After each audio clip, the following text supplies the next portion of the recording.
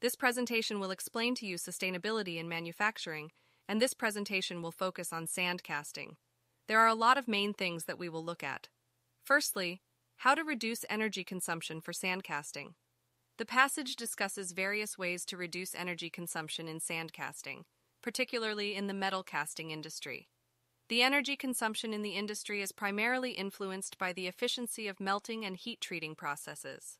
Implementing new processes and practices can lead to significant energy savings and a reduction in greenhouse gas emissions. The first area for optimization is sand preparation, which involves drying and conditioning. To reduce energy usage, more energy-efficient technologies like fluidized bed dryers or thermal reclamation systems can be used. It is important to control the moisture content in the sand to avoid excessive energy costs during drying or poor quality molds. Sand reclamation can also be implemented to reuse sand and reduce the need for new sand, thereby lowering energy consumption. Improving the design and production of molds and cores is another way to reduce waste and energy use.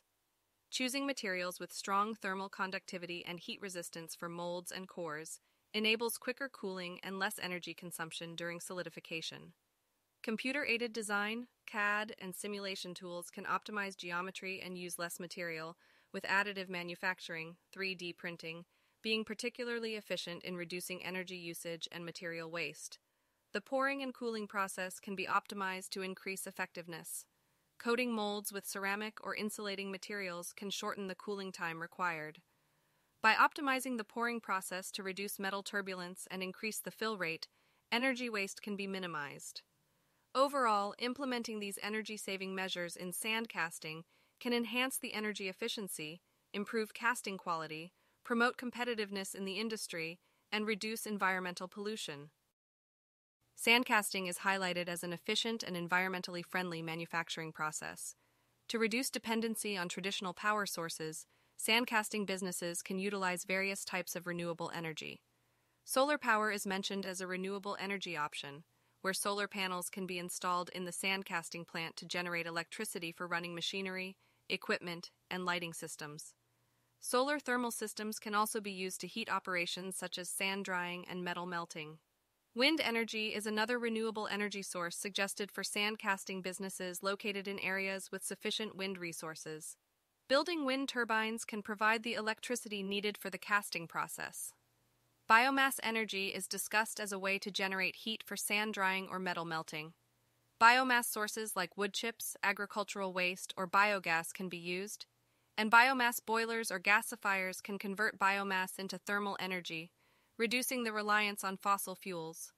By adopting these renewable energy options, sand casting businesses can reduce energy consumption and contribute to a more sustainable and environmentally friendly production process.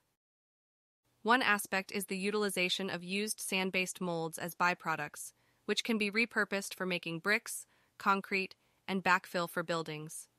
Improving operating procedures through minor adjustments in staff procedures, inventory control, waste segregation, and preventive maintenance can lead to significant waste reductions without relying heavily on technology or materials advancements. Using recycled metal products for casting is more energy and resource efficient compared to using new metals.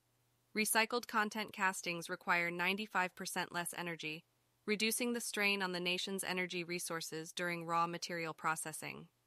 Optimizing gating and riser designs helps minimize the need for extra material and reduces scrap, resulting in energy savings. Properly engineered gating systems ensure smooth metal flow, lower turbulence, and minimize casting flaws, thereby reducing the requirement for rework or scrap.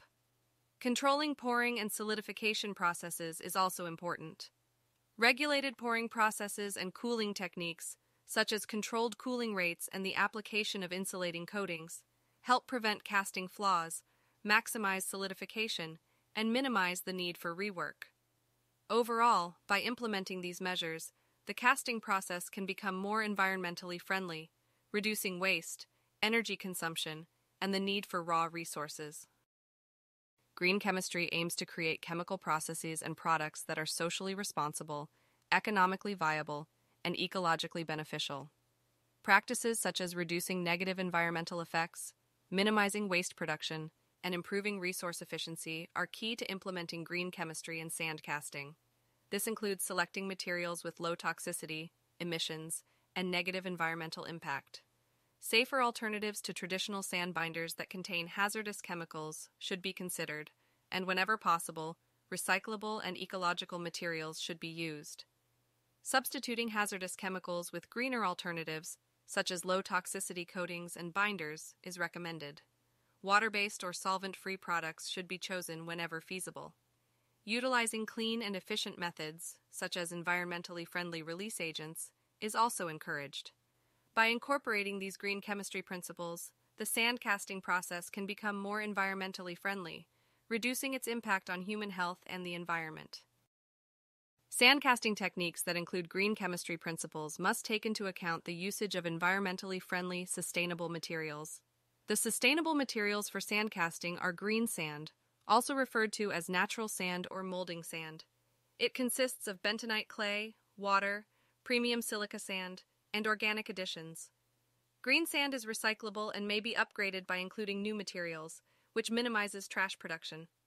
Other than that, recycled sand, where incorporating recycled sand into the sand casting process, helps reduce the demand for virgin sand and conserves natural resources. Sand reclaimed from previous casting operations or sourced from other industries can be reused after appropriate cleaning and treatment. The last example is the biodegradable binder, which is a traditional sand casting that often uses chemical binders that can be harmful to human health and the environment. However, there are now biodegradable binder options available. These binders, such as starch, cellulose, or other organic compounds, are non-toxic, renewable, and can be easily decomposed, reducing the environmental impact. To guarantee a successful casting process, many elements must be taken into account while designing products for sand casting. Some elements need to focus on product design for sand casting. Firstly, design for manufacturability to make sure the design can be simply cast in a mold without being overly complex. Then, the parting line and draft angle make casting removal from the mold and mold separation easier. This enhances mold fill and release and helps prevent flaws like undercuts. Furthermore, the wall thickness should be considered an important part of sand casting because when keeping the wall thickness constant throughout the design ensures good solidification and prevent problems like warping or shrinking. Avoid stress concentrations by avoiding abrupt changes in thickness and sharp corners. Lastly, the fillet and radii were to improve molten metal flow and reduce stress concentrations, incorporating fillets and radii at strategic locations. This increases the casting's overall strength and quality. Investing in employee training leads to improvements in product quality, increased output, and overall efficiency. Various areas of training are essential for employees in sand casting.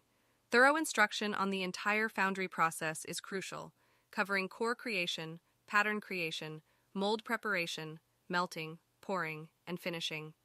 Employees should understand each step and their role in producing high-quality castings. Safety training is vital to ensure a safe foundry environment. Employees should be trained in handling tools, equipment, and molten metal safely. Instruction on safety measures, personal protective equipment, PPE requirements, and emergency procedures should be provided to prevent accidents or injuries. Training on mold design fundamentals is necessary, including topics like separating lines, gating and riser systems, and proper core positioning. Reading design drawings, selecting suitable molding materials, and setting up molds to meet dimensional accuracy and surface finish specifications should be taught. Lastly, employees should be trained on controlling the temperature, velocity, and direction of molten metal flow into molds. Emphasis should be placed on preventing turbulence, ensuring proper metal filling, and addressing flaws such as porosity and shrinkage.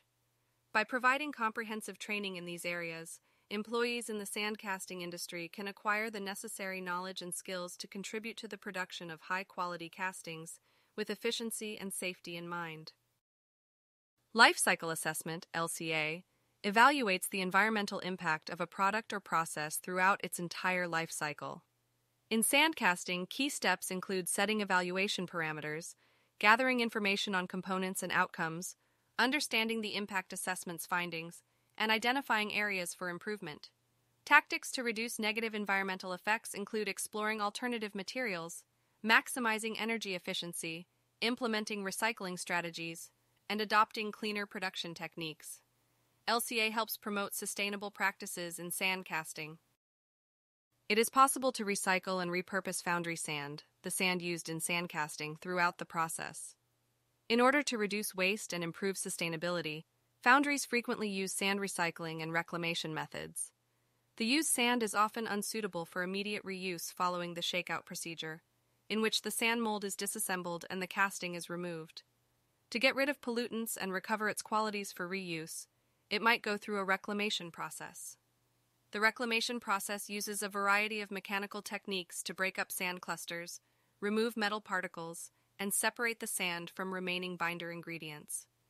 To clean and replenish the sand, this may entail procedures including attrition, scrubbing, and sieving.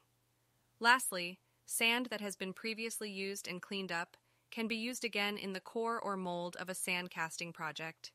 It reduces the demand for new sand and minimizes waste production by substituting some of the fresh sand needed for each casting. Thank you for watching this video. I hope you get some pieces of information about sand casting in this video, and I wish you a nice day.